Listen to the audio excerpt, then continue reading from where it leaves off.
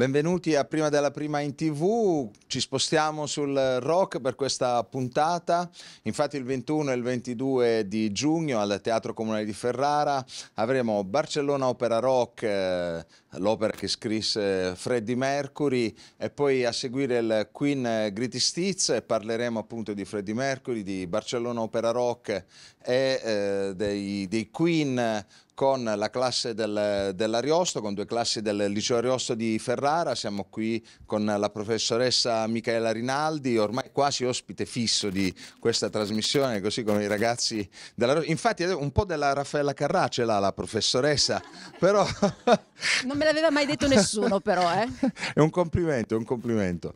Bene, allora adesso partiremo subito con Liusa e Angelica che ci faranno ascoltare Love of My Life. Però comunque presentiamo le classi che sono presenti a queste trasmissioni. Esatto, allora, in realtà non è una classe, è un gruppo misto, perché si tratta della redazione dell'Ariosto Radio Web, che ha preparato la presentazione di Barcellona Opera Rock, ma è venuta con noi la classe terza F del liceo delle scienze applicate del liceo Ariosto, che ha fatto un lavoro su Bohemian Rhapsody, quindi è venuta con noi accompagnata dalla professoressa Anna Maria Bolognesi, che ringrazio.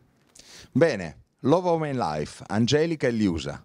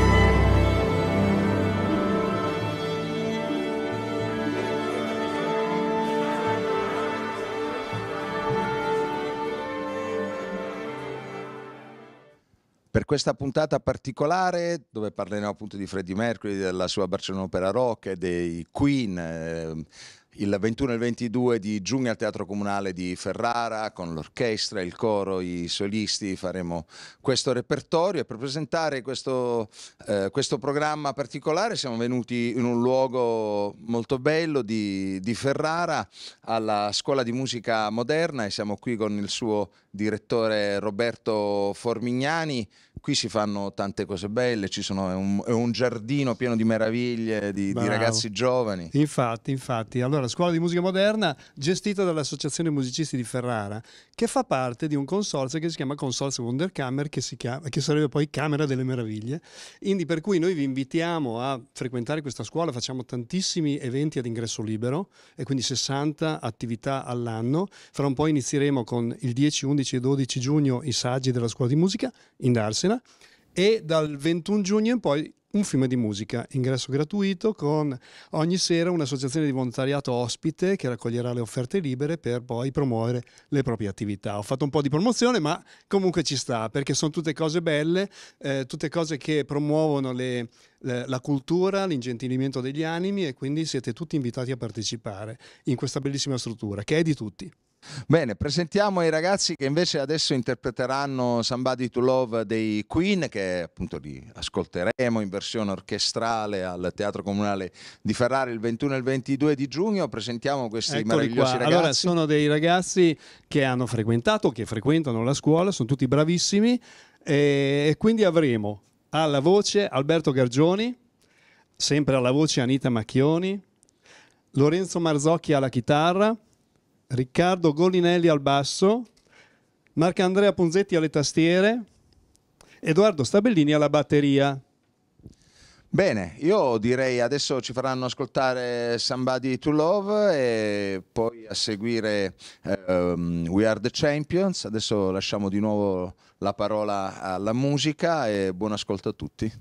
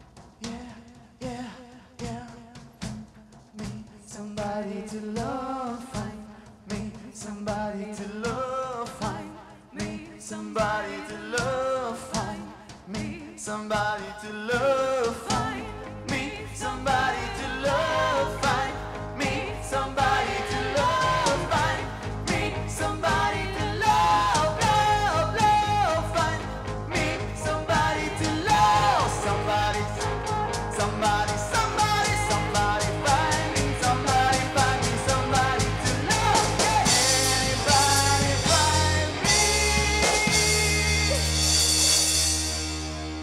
somebody to love.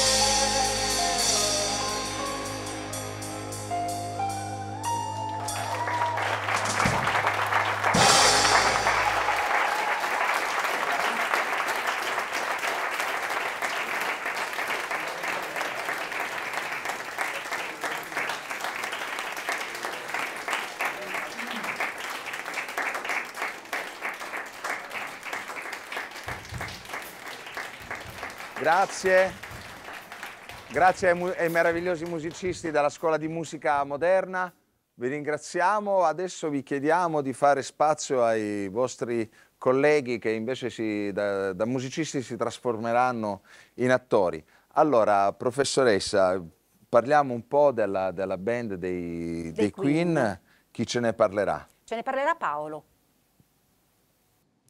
Il gruppo dei Queen nasce ufficialmente nel 1970 a Londra, composta principalmente dal chitarrista Brian May, dal batterista Roger Taylor e anche dal pianista e cantante Freddie Mercury. Il gruppo si completò nel 1971 con l'aggiunta del bassista John Deacon. Pubblicarono il loro primo album nel 1973, ma ottennero i loro primi successi soltanto nel 1975 con la pubblicazione dell'album A Night of the Opera con la canzone Bohemian Rhapsody. Fu da quel momento in poi che il gruppo riuscì a ottenere comunque i successi negli anni 80 e anche negli anni a seguire, e ancora tutt'oggi possiamo considerare il gruppo dei Queen come un gruppo come uno dei gruppi più conosciuti al mondo, soprattutto con le canzoni Love of My Life e anche We Are the Champions. Adesso però sentiamo quello che direbbero i membri dei Queen se fossero oggi presenti qui in persona.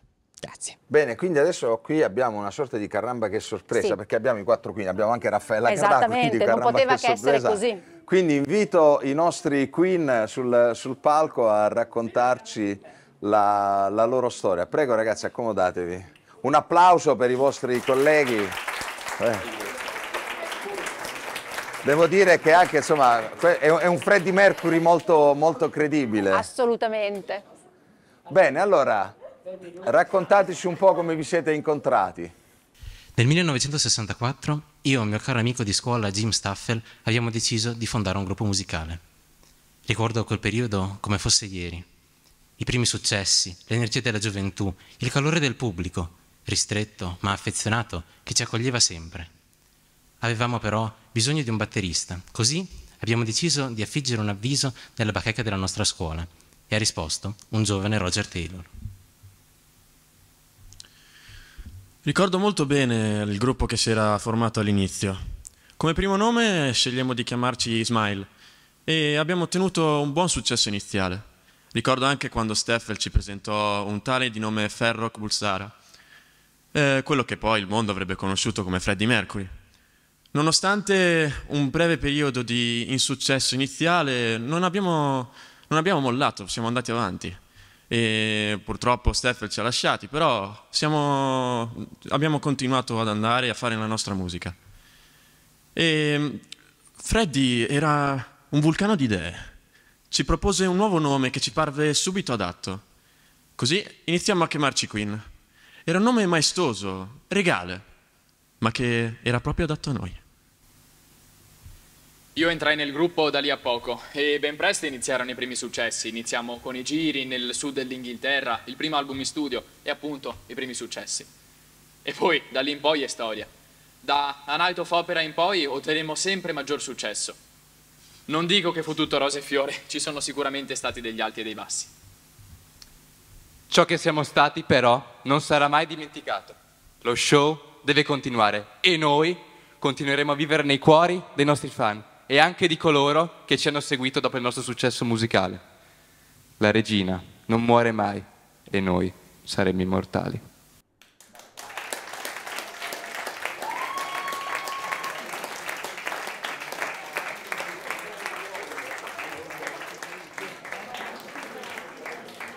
Bene, adesso abbiamo un altro dialogo e qui entriamo nel cuore dello spettacolo del 21 e del 22 giugno appunto al Teatro Comunale di Ferrara, perché è l'incontro tra Freddie Mercury e Montserrat Caballé che poi darà origine a quest'opera Barcellona Opera Rock. E chi chiamiamo sul palco? Prego ragazzi, accomodatevi. A raccontarci la storia sono Irene, Angelica ed Elena, che hanno immaginato questo fatidico incontro che poi ha originato il Barcellona Opera Rock.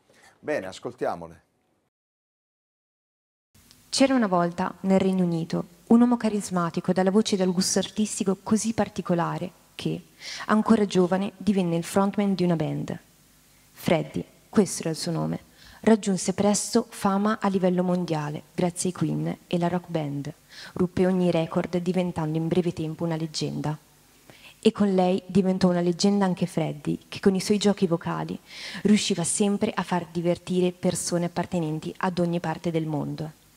Dall'estro artistico del nostro protagonista però non faceva parte solo gli show organizzati o i video musicali o il vestiario.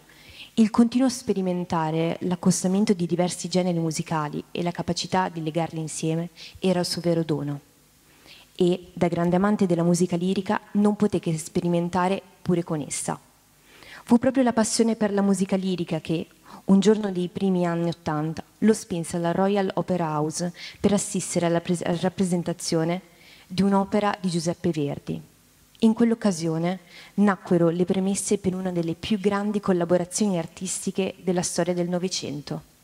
Quando infatti il soprano lirico Montserrat Caballé cominciò a cantare, Freddie rimase così tanto entusiasta della sua voce e della sua eleganza che non ce ne fu più per nessuno.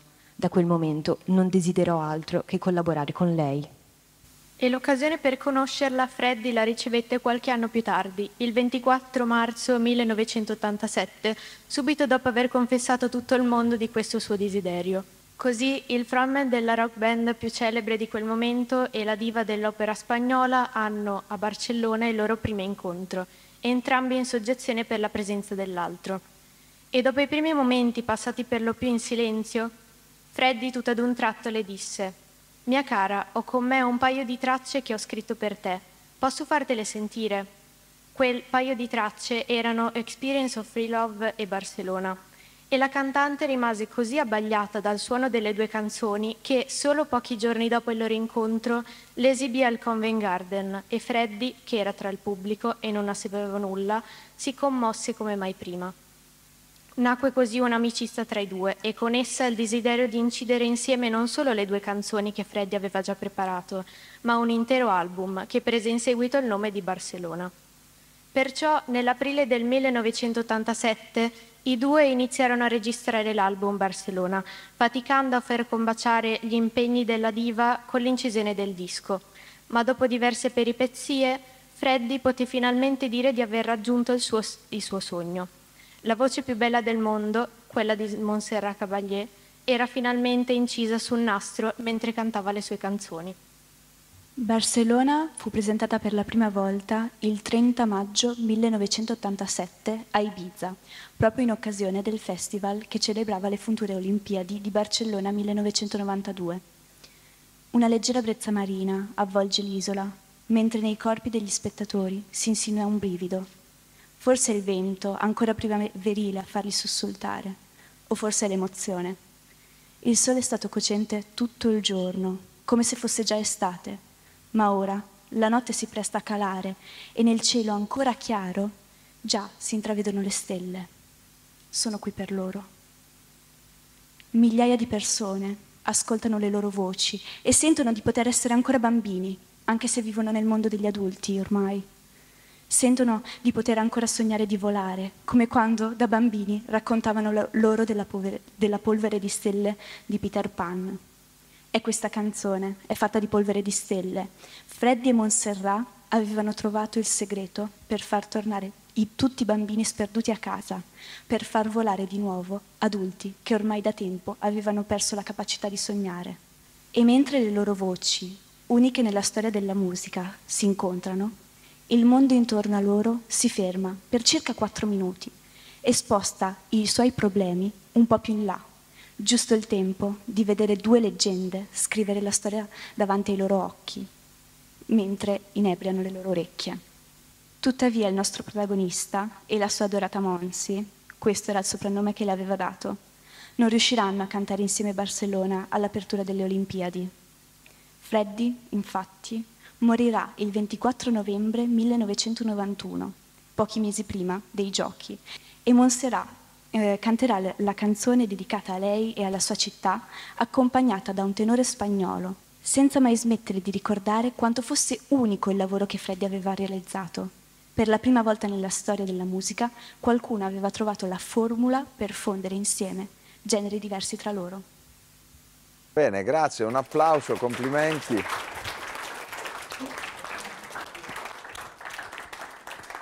Sul palco del Teatro Comunale di Ferrara, il 21 e il 22 giugno, ci sarà Desirée Rancatore, soprano di fama mondiale, che interpreterà Montserrat, il ruolo dedicato, scritto per Montserrat Caballé. Invece per il ruolo di Freddie Mercury ci sarà il cantante svedese Johan Boding.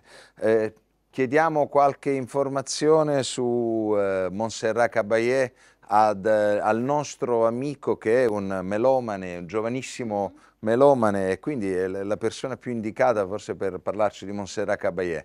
Prego, Brando. Chi era davvero la grande Montserrat Caballé? Ricordata dai critici come la superba e considerata ancora oggi uno dei maggiori soprano del Novecento, Montserrat Caballé nacque a Barcellona il 12 aprile 1933. Dopo gli anni della formazione, nel 1956 partì per Basilea, dove entrò a far parte della compagnia del Teatro dell'Opera locale. Qui Caballé approfondì la conoscenza di tutto un repertorio all'epoca poco considerato che comprendeva opere dei maggiori compositori attivi tra il XVIII e il XIX secolo, tra cui figurava anche il nome di Gaetano Donizetti. Le opere di quest'ultimo, in particolare, che seppe far riscoprire con il suo talento, sarebbero diventate negli anni seguenti alcuni dei suoi principali cavalli di battaglia. La fama internazionale giunse improvvisamente nel 1965, quando una sera venne chiamata a sostituire Marilyn Horne nella Lucrezia Borgia di Donizetti, in quell'occasione eseguita sotto forma di concerto alla Carnegie Hall di New York. Quella sera fu un trionfo. Caballé diede prova al grande pubblico della sua potenza vocale, della rigorosità che applicava nello studio dello spartito e soprattutto della sua personale capacità di reinterpretazione. E fu proprio quest'ultimo aspetto la cifra del suo talento, che la portò, dopo 10 lunghi anni di oscurità, a solcare i più importanti palcoscenici del mondo. Gli anni successivi poi furono caratterizzati da collaborazioni con importanti direttori d'orchestra del calibro di Herbert von Karajan, John Barbirolli, Riccardo Muti e Claudio Abbado, oltre che da innumerevoli contratti con case discografiche. La massima notorietà, tuttavia, la ottenne solo dopo l'incontro con Freddie Mercury, con cui diede vita alla forse più fortunata commistione tra i mondi del rock e della lirica, nonché a uno dei più iconici ed originali progetti musicali del XX secolo, ovvero il disco Barcellona del 1988. Grazie Brando, preparatissimo, anche comunque Desiree Rancatore è una grande interprete di Donizetti. Invece adesso passiamo al profilo di Freddie Mercury e ce lo racconterà Alice. Alice insieme alle USA. Farrokh Bulsara, meglio noto come Freddie Mercury, nasce il 5 settembre 1946 sull'isola di Zanzibar, precisamente a Stone Town. Sin da piccolo dimostra una grande attitudine per la musica. Infatti, quando la famiglia si trasferisce nel Regno Unito nel 1964, viene ammesso all'Ealing Art College di Londra. Gli anni 70 sono un periodo molto importante sia per Freddie che per la band. Infatti il cantante adotta il suo iconico nome d'arte, mentre la band cambia il nome da Sour Milk Sea a i Queen, il nome che noi tutti oggi conosciamo. I primi grandi successi arrivano nel 1975, quando i Queen pubblicano il secondo album, A Night at the Opera, le cui tracce più celebri sono Somebody to Love e Bohemian Rhapsody. Poi nel 1983 Freddie si trasferisce a Monaco, dove si dedica principalmente a feste e alla vita mondana, non avendo quindi più tempo per la musica. Dopo aver partecipato a 2 tournée mondiali, quindi decidono di separarsi e Mercury quindi comincia a dedicarsi alla sua carriera da solista e compone canzoni tra cui Love Kills con Giorgio Moroder. Alla fine degli anni '80 però il cantante scopre di aver contratto l'AIDS e per non manifestare il suo stato di salute il cantante decide di trasferirsi a Montreux nel 1991. I suoi ultimi impegni sono stati la realizzazione del video in bianco e nero di These Are the Days of Our Lives e la canzone Mother Love. Il 22 novembre del 1991 rientra a Londra e 2 giorni dopo muore nella sua casa a Logan Palace. Bene, grazie. Adesso raccontiamo un po' questa opera che nasce tra rock, musica lirica. Insomma, i Queen avevano già avuto altre esperienze, insomma, Bohemian Rhapsody si colloca nella stessa fascia di genere. E quindi loro più di altri sapevano fare incontrare questi due mondi che apparentemente sono distanti, ma in realtà quando si fondono nascono cose meravigliose come Barcellona Opera Rock, della quale ce ne parla. Ci parla Pietro, ce la introduce e spiegano invece quale sarà la rappresentazione, come sarà la rappresentazione del 21 e del 22 giugno, Sara ed Emma.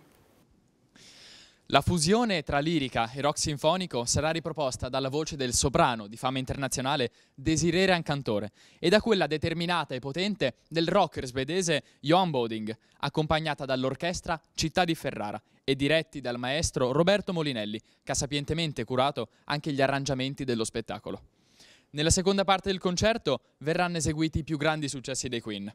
Una lunga carrellata che attraversa gran parte dei 50 anni di storia, con brani indimenticabili come The Show Must Go On, Somebody to Love, We Will Rock You. Un vero e proprio omaggio allo straordinario talento di Freddie Mercury e alla sua band. Aspetta Concetta che vediamo se c'è qualcosa da fare in sti giorni. Vai, fammi vedere che non si fa mai niente qua. Barcellona Opera Rock al Teatro Comunale. Ma vale la pena secondo te? Non li ho mai visti questi qua. Ma no, che questa è Desiree Rancatore, la cantante lirica di Palermo, quella che ha iniziato a Salisburgo, poi si è esibita anche con la Scala, con l'Opéra de Paris, è stata anche a Londra e ha vinto il premio Zenatello, questa è famosa. Ma è grande. Ma sto bel ragazzo qua, altro che mio marito, come si chiama? Johan Boding. Si è esibito in diversi programmi TV svedesi qualificandosi per l'Eurovision. Ma come Joliet? No, c'è andata Angelina. Ah, scusa. Nel 2016 ha preso parte a Rhapsody in Rock, cantando anche con il famoso Michael Bolton e collaborando con il direttore Roberto Molinelli. Molinelli. Non era mica il direttore della Carnegie Hall di New York quando siamo andati noi due in vacanza? Ah, proprio lui. Qua dice che è un musicista versatile ed eclettico che viene regolarmente invitato nelle più importanti sedi per la sua capacità compositiva in svariati generi, dal jazz al rock. Ora è direttore sia dell'Orchestra Sinfonica Rossini che dell'Orchestra Istituzione Sinfonica Abruzzese. Vabbè, andiamoci allora. Il 21 però, che il 22 c'ho la festa del nipotino. Andiamo. A posto.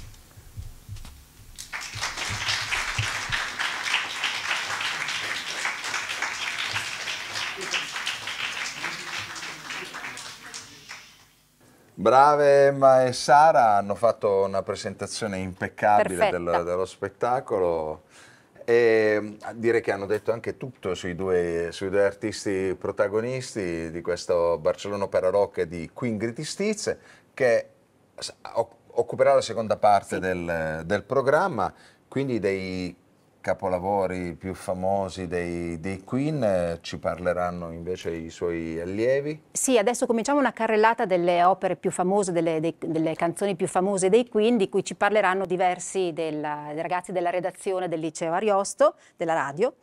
La prima a parlare sarà Lidia, che ci presenta Love of My Life. Che abbiamo ascoltato all'inizio della Esatto. trasmissione, seguita da Liusa e Angelica. Prego.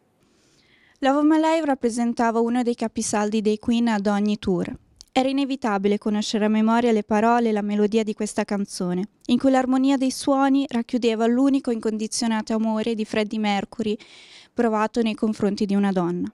La dedica di questi versi viene attribuita da molti da Mary Austin, punto di riferimento del cantante, tanto che sarà la prima persona a cui confiderà la brutta notizia della malattia.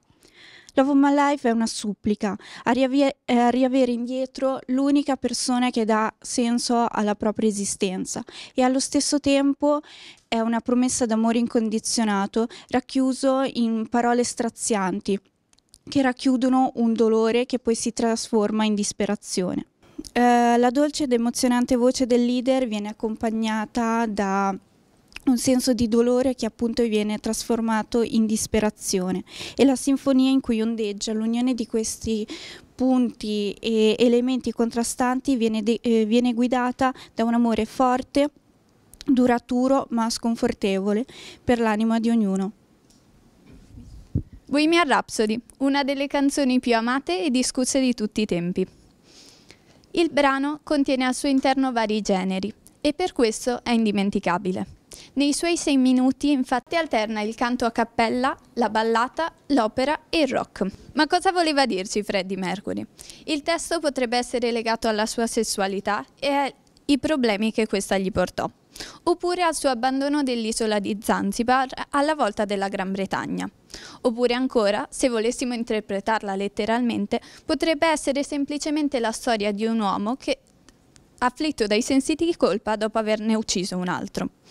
In realtà non abbiamo una soluzione a questo dilemma. Lo stesso Freddie dice di non sapere il significato della sua canzone. Forse però ci sta solo lasciando lo spazio di immaginare. Penso che la gente dovrebbe semplicemente ascoltare, decidere e interpretare la mia canzone. Non cerco un significato nelle mie canzoni, lascio che gli altri interpretino per me. Che ognuno dia a Bohemian Rhapsody il significato che la testa e il cuore gli consiglia. Del resto è per questo che è stata scritta. Allora, su Bohemian Rhapsody ha lavorato la classe terza F del liceo delle Scienze Applicate del liceo Ariosto attraverso un PCTO, un percorso per competenze trasversali e orientamento, in collaborazione con il Frescobaldi di Ferrara e un tecnico del suono del Frescobaldi che si chiama Andrea Carli. Di questo progetto ci parla Francesca.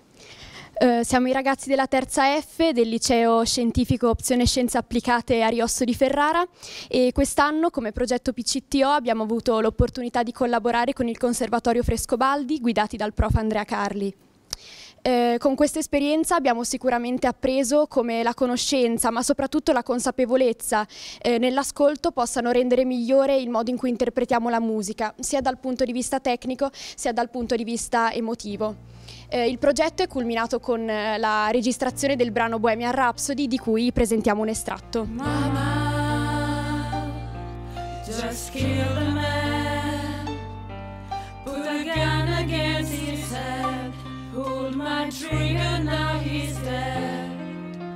Mama, life had just begun, but now I've gone and thrown it all away. Mama, ooh, didn't mean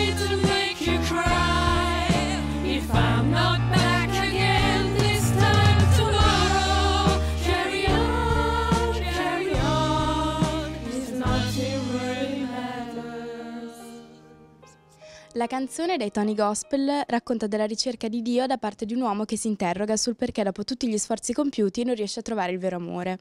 Questa canzone vuole soffermarsi a parlare di fede e della ricerca dell'amore.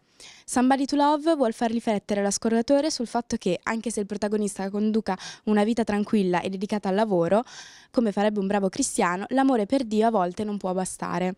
Infatti viene chiesto a quest'ultimo di fargli trovare qualcuno da amare. Nella canzone si ripetono all'infinito e sovrapposti i cori cantati da 3 voci, dando quasi l'impressione di qualcosa che non esiste in terra, ma qualcosa di angelico. Adesso invece Marianna ci parlerà di We Are the Champion, che poi faremo di nuovo spazio ai ragazzi dell'Accademia della Scuola di Musica Moderna, che ci faranno ascoltare appunto una delle canzoni più celebri dei Queen, We Are the Champion. Quando ho scritto questa canzone stavo pensando al calcio. Volevo una canzone che raccogliesse le masse, una canzone di aggregazione. E la prima volta che l'abbiamo suonata a un concerto privato a Londra, i fan hanno cominciato a dare i numeri. E certo, sicuramente gli abbiamo dato una certa finezza teatrale rispetto a un normale inno calcistico. Ecco, io desidero far divertire i miei fan, desidero che siano coinvolti, altrimenti il mio concerto non è un concerto di successo. E beh, non è strano che questa canzone, We Are the Champions, sia diventata un inno per il calcio, perché si tratta di una canzone per i vincitori. Queste sono le parole di Freddie Mercury sulla canzone We Are the Champion, una delle più celebri del gruppo, utilizzata molto spesso come anchor filare dei loro concerti. Questa canzone simboleggia che tutti contano nella vita e tutti sono dei campioni. In particolar modo vogliono riunire tutti gli ascoltatori sotto un'unica grande squadra, che è quella dei Queen. La canzone insegna che per vincere ci vuole impegno costante, in particolar modo per vincere la battaglia per diventare campioni. Freddie e gli altri si vogliono impegnare fino alla fine. Per la musica trionfale e per il testo del ritornello è utilizzata molto spesso come colonna sonora per le vittorie calcistiche. Inoltre nel 2002 è stata considerata la miglior canzone di sempre in un'intervista internazionale.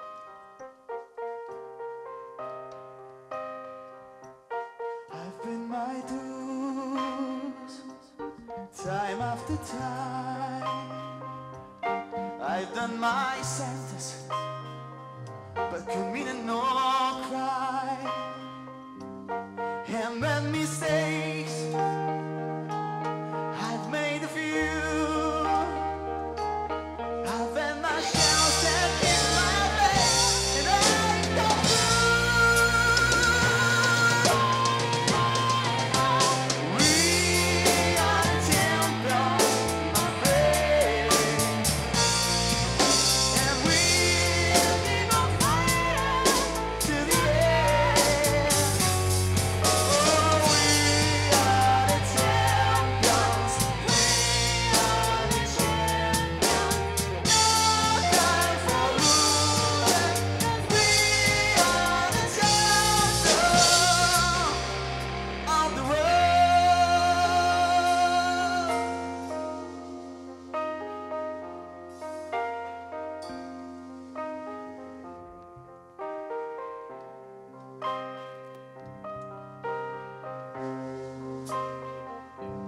taken my vows and my curtain calls. You brought me fame and fortune and everything that goes with it. I thank you all, but it's been a bed of roses, no pleasure cruise. I consider it a challenge before I tell you my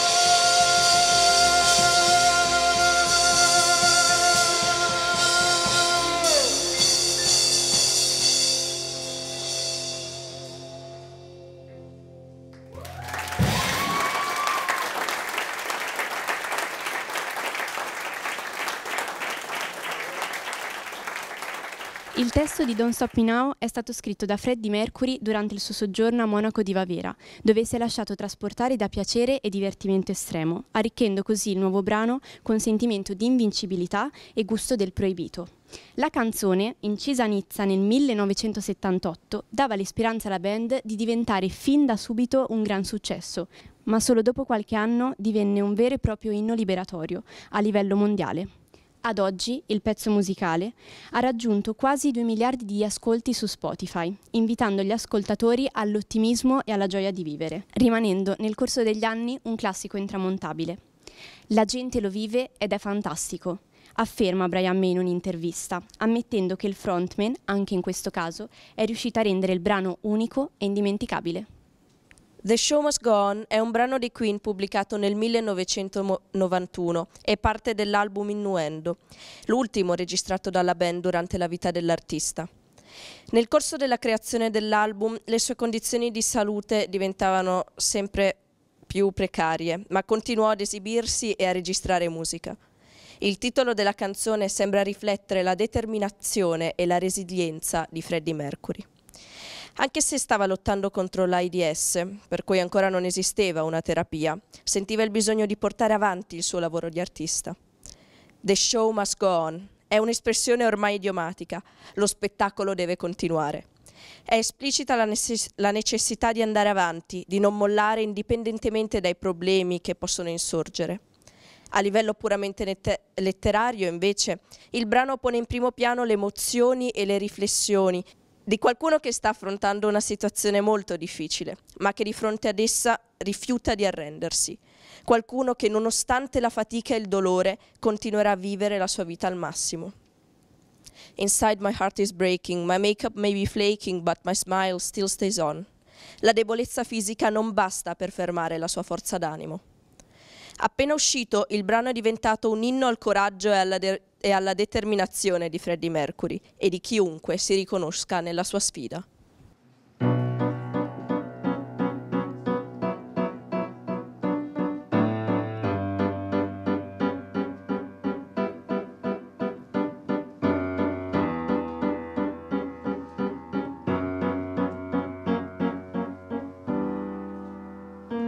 Empty spaces, what are we leaving for? Abandoned places, I guess we know the score. On and on, does anybody know what we are looking for? Another hero, another mindless crime behind the curtain, in the pantomime. Hold the line. Does anybody know what we are looking for? The show must go on. The show must go on. Hey. Ooh, inside my heart is breaking. My makeup may be flaking, but my smile, it still stays on.